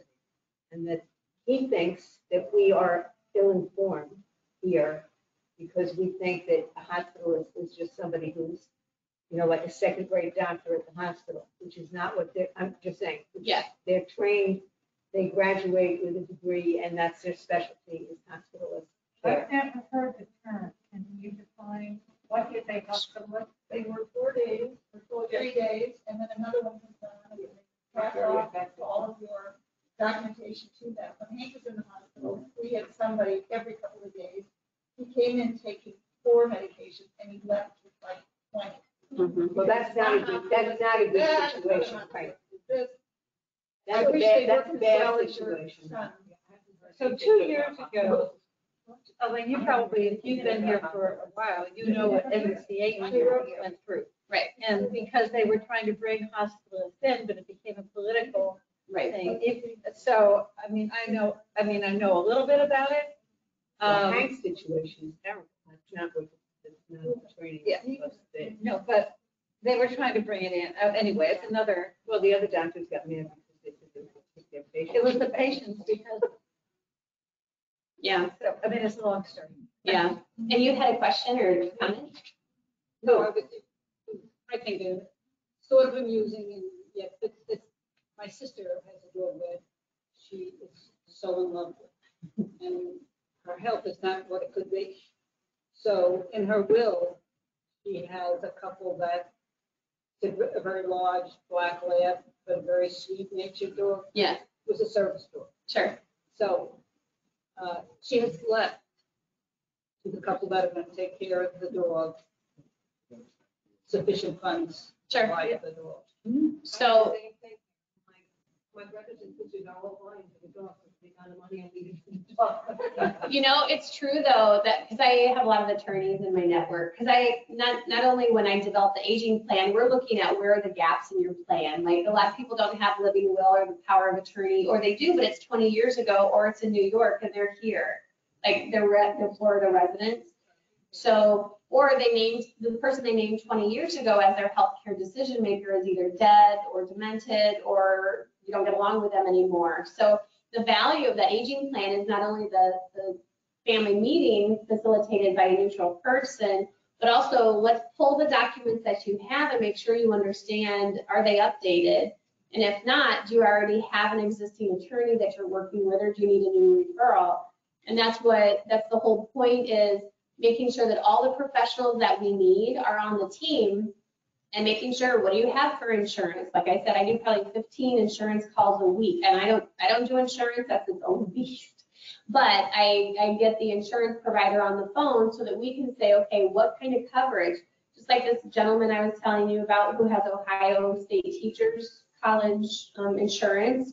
It's its own kind of like sub-insurance through a different kind of provider. And it actually has unlimited skilled nursing facility days coverage. I know. I was like, you gotta be, I know, that's right, because I was on a Zoom with the family. A long time ago. I know, that's just it. Those long ago policies were really good. Now it's bare bones coverage. So you have to look. And the other value is not only do you have the access to trusted professionals that we need to get on the team, but this is also a good exercise for your adult kids, because my client is the whole family. This is a good exercise for the kids, because they're all probably in that 40, 50, 60 age group. They need to be thinking about their retirement, their grab and go binder, making sure they have all of their stuff in order, because that bus, I did not expect to get hit by a bus, and that stuff happens to adult kids and people in general. Yeah. Are you saying that we should have duplicate copies of everything, or just copy what we have in Boston and have it here? I would do that. I'd have duplicate copies, so a binder, you I know, don't need to take, in other words, I have to live in will, shouldn't be. that doesn't do your kids any good unless they can get to the safe, and unless they have to fly down, again, then they have to fly down to get in the safe. So we have copies of them, or we have the actual paper? So both, the electronic version. So when I say electronic version, what most of the kids do is the moms and dads still like the paper, like the actual paper copy. But what most of the adult kids do is they scan it. So they have an electronic copy. Yep, because if your kids are traveling or they're in Ohio and you're down here, and then they're gonna have to drive or fly somewhere to get your binder, right? So, and that's actually what happens, because Because they just copy what I have, they scan it on their phone. But they make copies and you make a second binder. right. Whatever's in your grab and go binder, well, you don't, I would love you to, but because it's a plug and play solution. But if you want to recreate the wheel and try to figure out what all you need to put in it, yeah. It's on the website. It's gonna be on the It's on the website. So We'll make sure you get it. yeah, that you have right there, that's my letterhead. So you'll see the website is on the bottom, www.carerightgames.com. It's got my phone number and my email. Yep, yeah, yep. So what do you think? Did you learn some stuff? Yes. Was it worth your time? Was it worth your time? Okay, good. No. Yeah. Oh, so John, I'm so glad, see, that's so cute that you care about him. So John was like totally freaked out because my face, because the bus, I broke it with my face was bashed in is what I'm trying to say. So because it's happened over the noon hour in Sheboygan that we're all eating and drinking, well, they are, I'm not, because I'm at work, but because it thankfully happened over the noon hour, all these people saw it, and they literally 18 people ran out, and they're like, oh my God. And as I'm like getting myself up off the street and trying to figure out what happened, then they were like, you just got hit by a bus. I'm like, that makes so much more sense. So anyway, because I do what I do for a living, and I know that you can have brain bleeds, and all of a sudden you can be alert, and then all of a sudden comatose. Literally, all of these 18 people, I gave them something to remember about me. Like, my name is Anna Lee, I'm a do not resuscitate, and da-da-da. And so so I give everybody a piece of information in case I lose consciousness. I sit down on the curb, and I'm like, okay, I should sit down and wait for the paramedics to come. So I look up at John, and his face is beet red, and I'm like, holy crap, he's gonna have a heart attack or a stroke. And so he ended up in the paramedics with me because I was so worried about him. Because for like almost a minute, I could still talk, but then because my face was so broken, then like the swelling happened, and then I couldn't talk at all because I had broken jaws and stuff. So, but I was like, he just had heart stents put in, and he's just like, I was so afraid he was going to go down for the count. And he was from Chicago.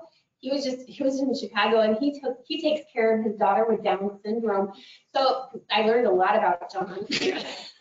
And so I was like really worried because I'm like, he probably doesn't have a grab-and-go binder, and if he's the caregiver to a daughter with Down syndrome, I know a lot goes through my head. And I'm like, he probably doesn't have a binder. And because I practice what I preach, in my purse, I carry my living will and my healthcare power of attorney and my do not resuscitate. So when I got hit by the bus and I gave all these 18 people something to remember in case I was comatose, because I was so afraid I was going to lose consciousness, I literally pulled out of my backpack my living will, my power of attorney, and the phone numbers to my family.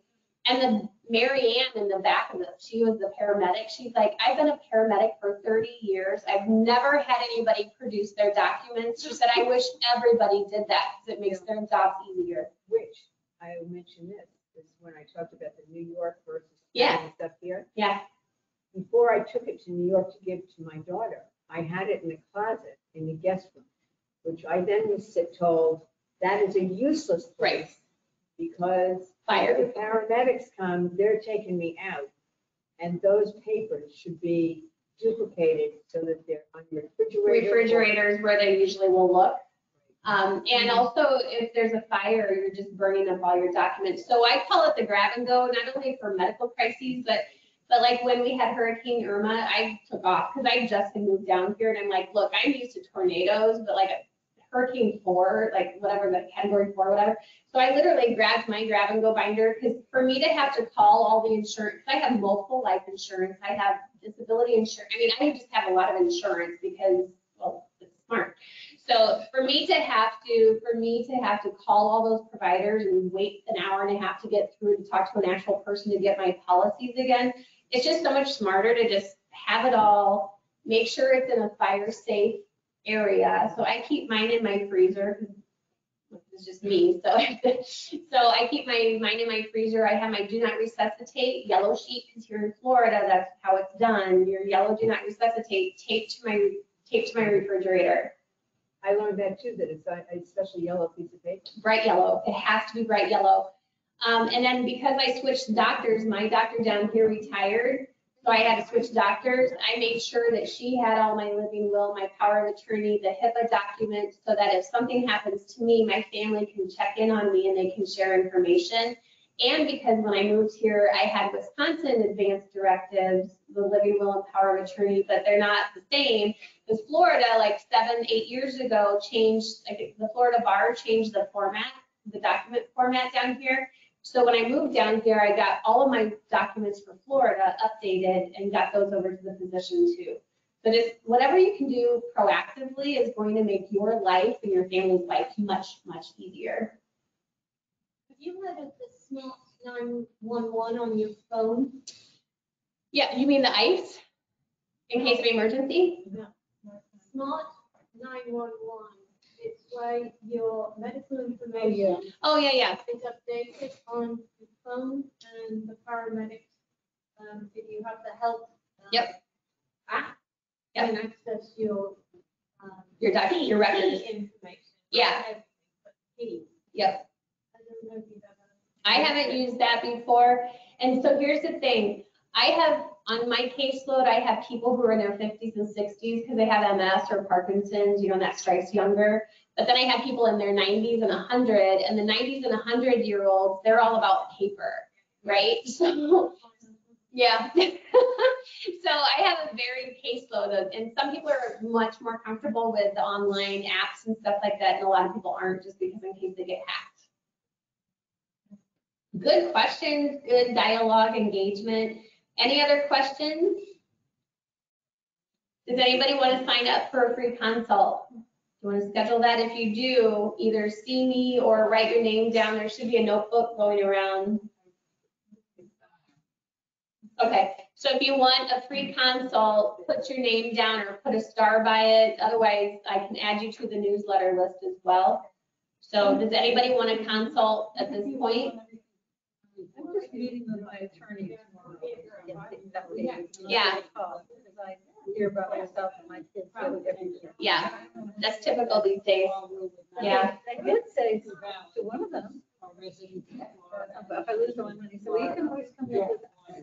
I know, and that's so sweet to say that. And it could work temporarily as long as you're healthy and able-bodied, but once I'm thinking this 900 square foot apartment in New York City.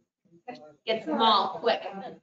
Yeah, I know, and that's so great when adult kids offer that, and it can work temporarily, but it's definitely not a long-term solution. No, there isn't a good long-term solution if you get sick. If you don't want any help, then All right, well, very good. Thank you, everybody, for coming today. Thank you.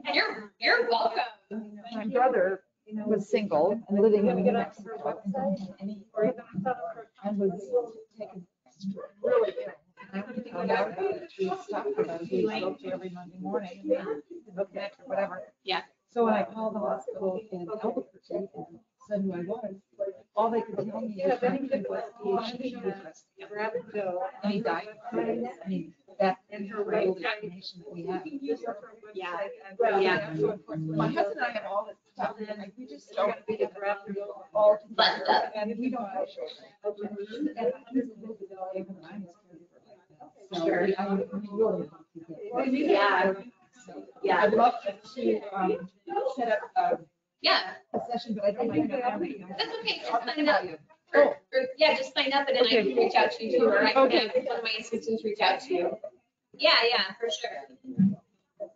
Well, Ben, you were the best IT person I've had all day. I appreciate the compliment. I appreciate you being here, because I am not techie. I'm good with people, but not techie stuff at all. Turned into a big chunk of my job duties. I bet it has, and that's awesome to be able to pivot like that and offer these types of programs for people everywhere. thank you. I don't know if you're still on or not. I don't know. We've ever, okay. That was really informative.